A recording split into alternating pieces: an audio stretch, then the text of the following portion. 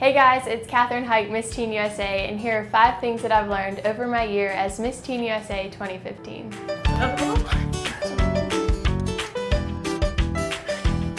The first thing that I've learned is time management. My year as Miss Teen USA has been a lot different than those in the past because I'm still in high school. So I had to balance the job of Miss Teen USA and being a high school student with a lot of extracurricular activities. So I definitely had to master time management. The second thing that I've learned over this year is how to do my hair and makeup very fast. I had to do my hair and makeup for a lot of different events throughout this year. So I've really learned how to do it really quickly, which is great because I don't have to wake up extremely early to get ready.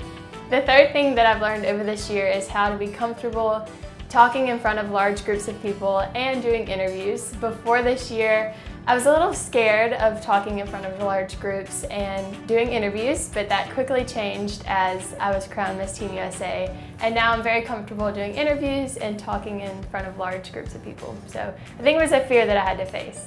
The fourth thing that I've learned over this year is how to be comfortable traveling and flying.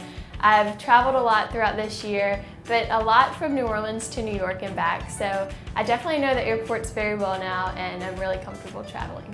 And the fifth thing that I've learned over this year is that no matter my age, I can still make a difference and have a positive influence on others. I was crowned Miss Teen USA at 15, and it was one of those things that a lot of people thought wasn't possible, including myself.